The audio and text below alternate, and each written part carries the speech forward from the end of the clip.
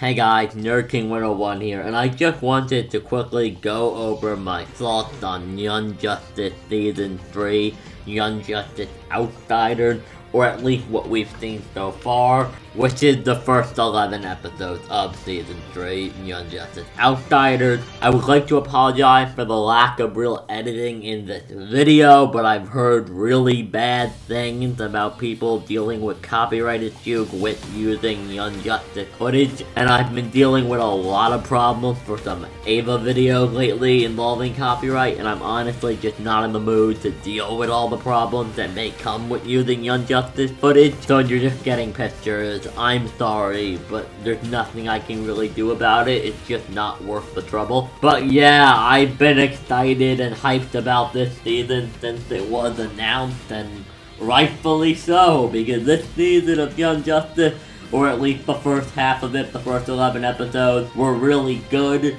For those that don't know, they are going on break while DC Universe releases the Doom Patrol series, and then around sometime in June that will end, and we will get the rest of Season 3. Hopefully, if this does well and people watch it, we will get more Young Justice, but I personally have a feeling it's going to be a lot like the comic books, where people are going to whine and complain, we want blank book. People will complain, we want a Batman Beyond book, and then nobody will buy the book, and then you'll be upset when it gets cancelled. But who knows, maybe I'm wrong, maybe people will watch and support the hell out of this. I do think putting it on DC Universe exclusively was a mistake, because, for example, the first week that the season started, I was away on vacation in Jamaica, and while I was having a great time, it was Friday morning and I wasn't ready to do anything yet. I went online and I couldn't get on the DC Universe website to watch it because I wasn't in the United States. So yeah, this is the problem. If you're not in certain parts of the world, then you're gonna have to pirate it. There's also the fact that not everybody can afford a streaming service just to watch one or two shows. But I digress. That's not really what this video is about. I just want to ramble and talk for a bit about how much I love this season. First of all, I want to talk about the thing that I think from a technical level impressed me the most, which was the Terra stuff. Because honestly, it's so easy to go with a general version of the Judas Contract storyline, which isn't what they're doing. It would have been very easy to just do the Judas Contract, but with Young Justice instead of the Teen Titans. But they're doing something completely different, making Terra a princess of Markovia, giving her this brother who is trying to save her, and making her really manipulative. Like, Terra's always been a manipulative bitch, but she's really bad in this. Like, she had this older brother who loves her to death, and it's revealed at the end of the season that she is using this guy. She is manipulating him to get onto the team and get into Young Justice, and it's really, really different.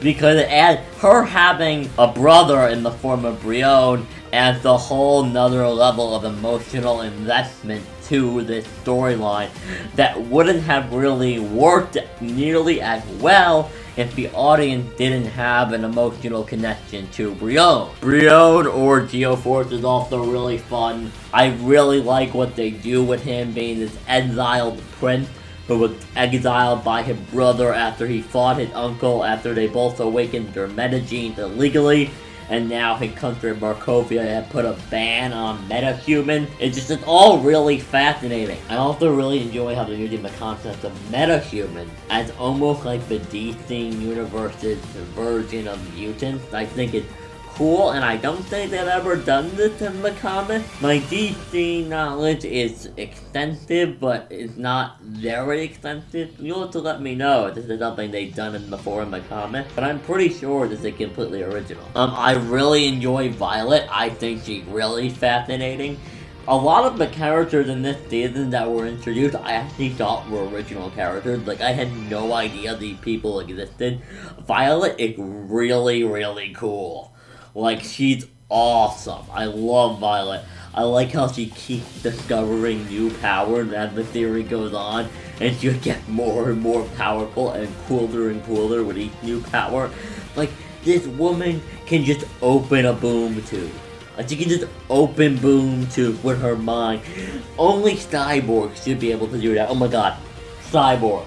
The introduction to Cyborg in this season is the best animated. I never thought I would actually see an animated version of Cyborg's origin that was this good.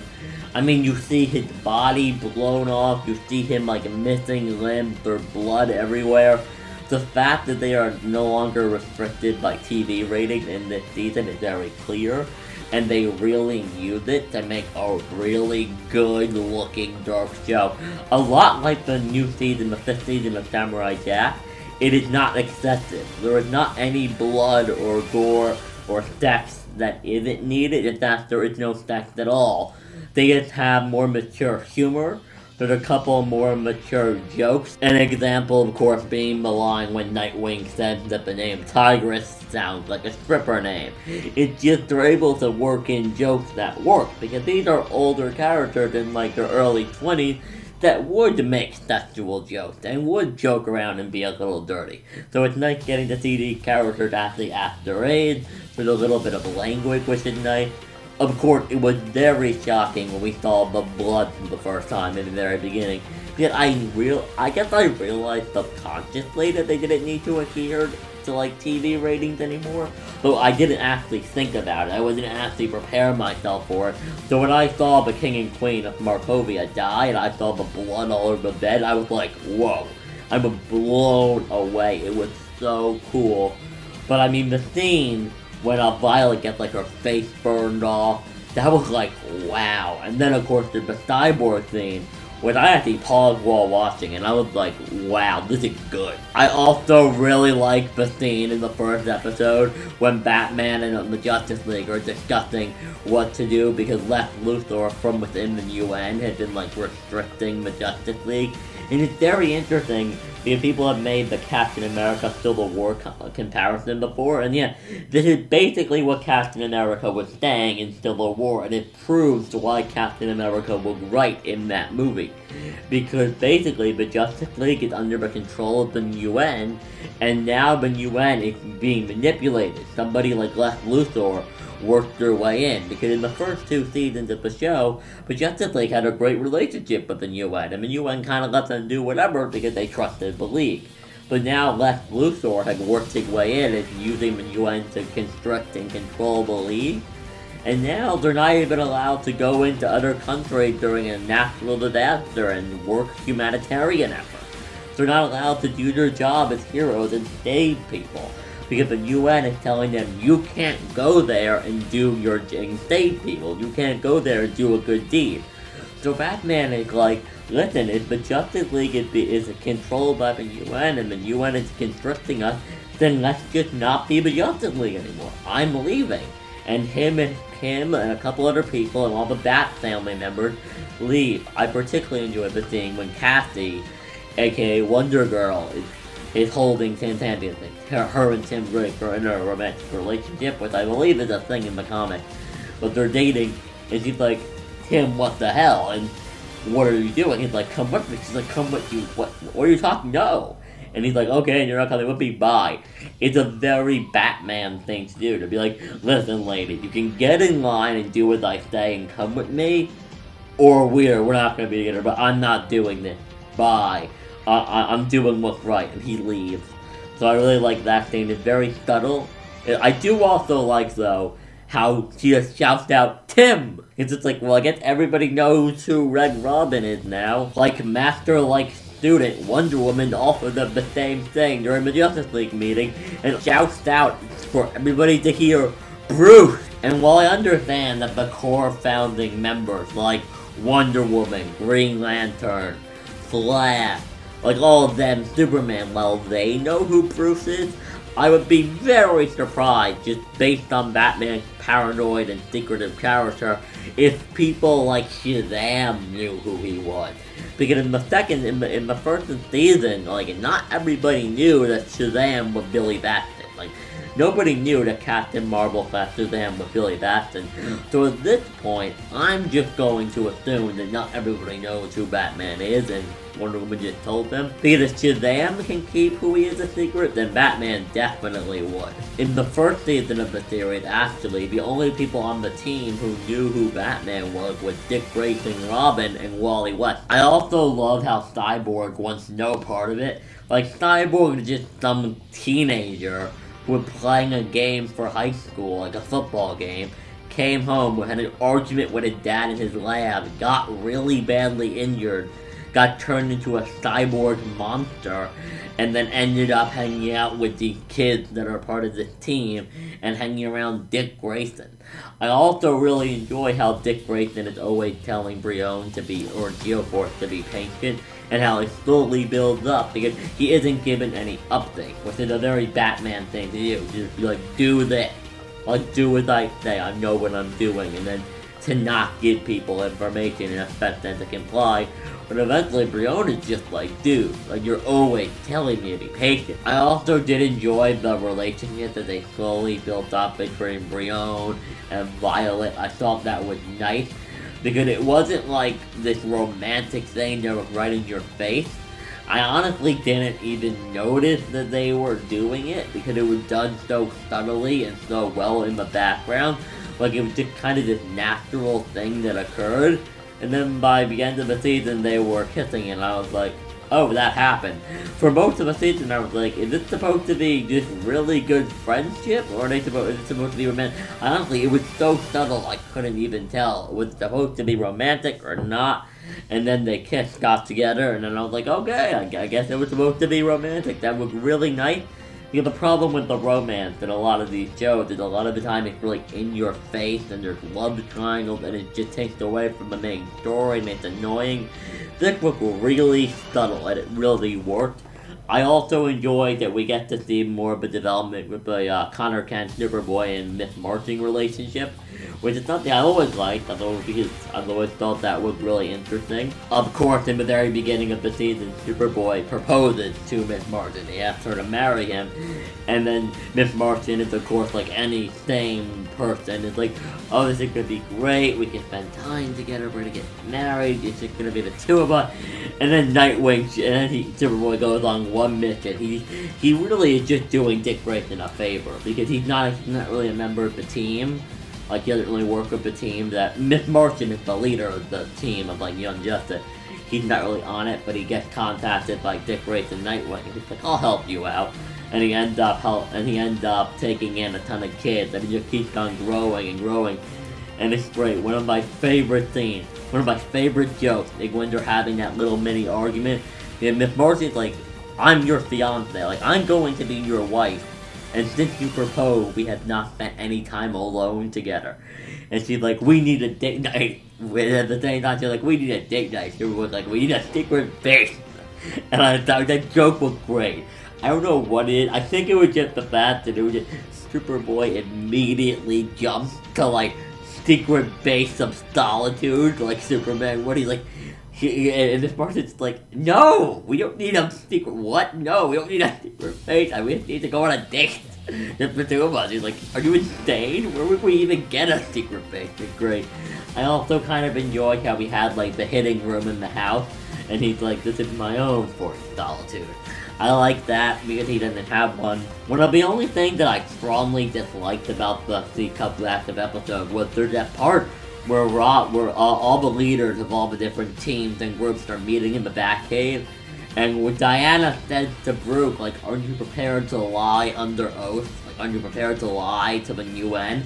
And I'm just looking at her and I'm like, I understand that because she's a diplomat from Themyscira, she doesn't need to lie, like she has diplomatic immunity, so she doesn't really need to lie, she can just choose not to answer.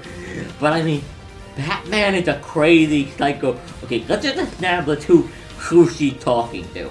She's talking to a man that had his parents murdered in front of him when he was 8 years old, and decided that his coping mechanism would be to dress up like a bat and beat the shit out of people in the middle of the night. And she is looking at this crazy guy and saying, would you lie under oath? Batman lies to people about who he is every day. Batman is a manipulative, secretive liar. Like, I understand, the question would make sense if she was having a conversation with, like, Superman, but everybody in that room basically has a secret identity. Superman really doesn't have a secret identity. Superman has another identity, a civilian identity that he uses, but if you're honest about it, nobody ever looks at Superman and goes, I wonder who Superman really is. Because Superman doesn't wear a mask. He doesn't hide his identity. He flies around, he's like, yes, I am Superman, my name is Kal-El, and I'm from Krypton. Because, like, Superman is basically a god. Like, he's the most powerful being on the planet. They write him out of the show. They wrote Superman. Superman's on another planet. And there's that great conversation between M'gann, Miss Martian, and Superboy, when she said, like, I understand you're stressed out, and you feel the need to step up, because he is the Kryptonian on the planet. He's one of the most powerful beings on the planet now, because Superman is gone. But they had to write him off the planet. They had to get him an excuse to get him away, because Superman's that powerful. He's that good. He would also not in any way tolerate what Batman, Wonder Woman, and the others are doing. He just wouldn't tolerate it. He'd be like, no, we don't do this. But that's the whole thing. Like, if you were having a conversation with Superman, who goes around open about what he is and where he comes from, like, nobody thinks Superman has a secret identity. He does have an identity, a civilian human identity, but nobody, Lex Luthor doesn't sit around like, I wonder who Superman really is. What are they gonna do? Attack him? Like, who cares who Superman is? He's Superman. So it doesn't matter in that case. But it's Wonder Woman talking to him, I would get it. But she's talking to Batman, who is a manipulative, secretive person that would totally lie under oath. Would Batman lie under oath? Totally. Of course Batman would lie under oath. He's Batman. Another thing I would like to give this season, going back to the Terra thing I was talking about earlier, is that they do the introduction of Terra in the early episode when she kills the person while she's being controlled with the giant boulder. They introduced her in a way that I thought to myself, is that Terra? You know, I think they established that her name, it is Terra, but I didn't make the connection. They do it so subtly that I didn't immediately, it wasn't an easy connection to make, because a lot of the things in this season a lot of stuff in this show is very subtle and should be obvious. Like, it should be easy to put together. But there's the princess of Markovia is named Terra Markov. Terra Markov was kidnapped by metahuman traffickers at a young age. She's a young girl, and her name is Terra, and she's a metahuman. And then there's this person that is going around with rock powers and smashing people with big boulders that has a feminine figure. Like, I should put this together, but they did it in a way where I didn't even realize until later on. I'm like, oh damn, that was Tara, and with Terra. I also enjoyed the stuff with Vandal Savage. I thought that story was interesting. I do have to admit it went on a little bit too long. I did like the Easter eggs though, like how one of the people related to Vandal Savage was the original Dr. Fate, I believe. At least they had the Dr. Fate helmet. There was cool stuff like that, but overall it could have been done better. It felt a little dragged out in the way the episode was structured. It just made me kind of go, ugh, get to it. Because they had the present plotline and the previous plotline, and I don't have enough of a connection with any of the characters to care about both, so that I didn't like. I also could have done, as I mentioned earlier, Superman with, like, written off world. I could have done more with what Superman is doing, only because of the fact that he's, like, arguably, like, one of the most powerful beings in the universe. Like, we've never really seen Superman hardcore fight in Young Justice, but he's one of the most powerful beings in the universe. He's Superman. So it would have been nice to know what Superman was like. What could possibly be keeping Superman so busy he can't pop in to check on Lois? And surprise, guess what else we get? I mean, there's that scene where all the mothers are hanging out at that, like, metahuman center for children. All of the mothers of metahumans of these metahumans and are coming over to help some of the other members of the team with these metahuman kids, because their parents, they have the experience raising metahuman children. So a lot of the mothers that have a lot of the mothers of metahumans that have the civilian mothers of metahumans are coming to help out. And you have people like, oh, Clay's job is to get Jonathan Kent. And I'm like, wait, you're telling me Superman has a wife and a child. Lois and Jonathan are a thing in this universe now. And he doesn't pop in like every day to check on them. He's Superman. You expect me to believe no matter where he is in the universe, he couldn't be back in 5 minutes to have dinner with his son and wife every day? He's Superman. He could be in another dimension and he could just run so fast. He'd pop back and be at Earth in seconds. So that was a little weird. It's not really something I don't like or a criticism or anything. I'm just looking at it like, what is Superman doing? Why won't you tell us what the strongest being in the universe is up to? It's a little bizarre. Like, I'm like, there's no way we're not gonna get Superman versus Darkseid, right? Like, you're not expecting me to believe, like, the team can beat Darkseid without Superman. Unless they make Superboy stronger, I'm like, or make Darkseid weaker, I'm like, they're not gonna beat Darkseid. You can't defeat Darkseid without, like, a Kryptonian. Maybe they could introduce Supergirl and she could do it? I'm not really sure. I also enjoyed the stuff with Beast Boy. I thought all that was really good. There's nothing particularly about it that I liked. Besides for one thing, I do want to talk about one thing. Doom Patrol Go was one of the funniest things I've ever seen in my life. That is probably the hardest I've laughed in a really long time. When the song started and they started going D-O-O-M, Patrol Go, when they started spelling it out and they started doing the song, I started laughing hysterically. It was so good. That was fantastic. That was so great. But something I want to briefly talk about, it isn't really this season, it's just the show overall, but it respects its audience, like it really does. It doesn't over-explain things, it doesn't go into great detail, because there's a lot of stuff in here, and you're not everybody gonna get it, you don't know these characters, but it assumes the audience watching a show at this point, this deep in the third season, knows these characters, and will be or at least knows enough about the DC universe and the comics and all the other media they've all been presented in to be able to follow this story. So they don't over-explain it, like, Lois Lane shows up with Jonathan Kent. They say there's no acknowledgement. Lois Lane has a kid. You have to figure out that it's Jonathan. It's just really nice not to have everything spelled out for you. Like, I saw that, and me being a fan of Jonathan Kent and the Superman comics, especially the stuff prior to Brian Michael Bendis taking over, saw Jonathan. I also love Super Sons. Oh my god, I'm planning on marathoning that. They're reading through the whole thing. I love Super Sons. But when I saw Jonathan Kent, I was like, yes! Do another season, do like an 8-year time skip, and give me Jonathan Kent and Connor Kent teaming up and making him like a cool aunt-uncle relationship with Miss Martian and Superboy or something. Oh my god, give me Jonathan Kent and Damian Wayne.